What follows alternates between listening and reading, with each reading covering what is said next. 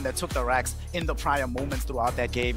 If he plays 2% worse, they lose that game. Yeah, I mean, it wasn't even just that part with it. He thought he won. Oh my oh my god! Oh my no! No! He's actually seeing it now in full. Oh my god! This is How does he keep getting? How does he have room? All right, he ate his Ags.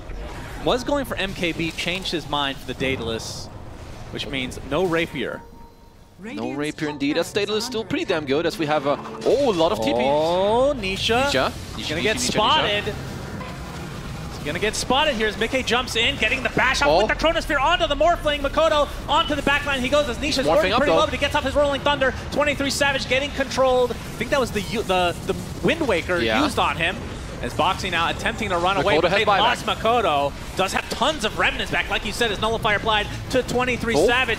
There he goes, Makoto. He instantly gets hacked into the Swashbuckle. Nisha trying to get some damage applied to him, and finally BKB comes out as the Void looks to be dead. So many remnants to work with for Makoto. Zai? Buybacks galore for Liquid. Zai takes a tumble, has the buyback still intact. This is all about trading buybacks. And that's a scary thing when you're going against an Ember, especially with this shard. You have so many remnants to work with. They only used one buyback. That was a 1-for-2 trade, and Zai is still dead. Okay.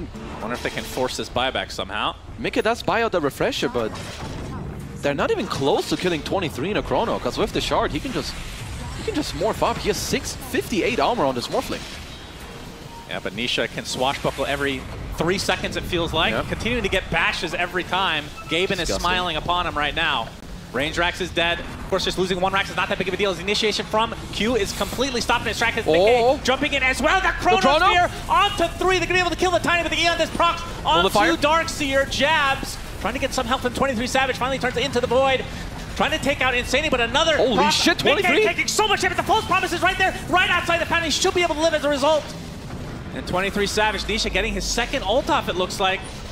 Swashbuckling on the other side of the wall as he's pursued and he's blocked in now by 23 Savage. A huge slide and Nisha dead for 2 full minutes. But into the fountain, 23 Savage goes. He's controlled for the time being, but he uses the timeout again. A lot of damage back as Boxy, still gonna live some way, somehow. And 23 Savage time walks back to the tier 3. A nice toss back. Zai being brought back into the fray as Makoto pops his BKB. 23 Savage, he doesn't care. You can see their base is actually dying on the other side as well, but it's just to creep most of the focus here from the side of Talon on these buildings. And you can see Zai's the damage being applied on the other side. How close is he? If the Ancient is fully exposed, can they outpush the Brood? The TP! Brood only has an TP! The cancels of the TPs. Can they kill the Ancient? God! No way! Hello? Talon, you better be careful because Zai is coming for your bait. Whoa! And he's gonna win game 4. Oh my goodness! Are you serious? He has zero reaction. He is completely dead inside. He just won Liquid game number 3, and they stay in the upper bracket. Holy shit! Oh my god! This guy is disgusting. What the hell, dude? He legit just pulled his entire team on his backpack. In this entire... What? How do you win that game? Unbelievable. Holy Everybody's shit. super excited, except for Zai and Talon, obviously. That was absolutely heartbreaking. But of course, I mean, they're going to the lower bracket, so it's not over for them.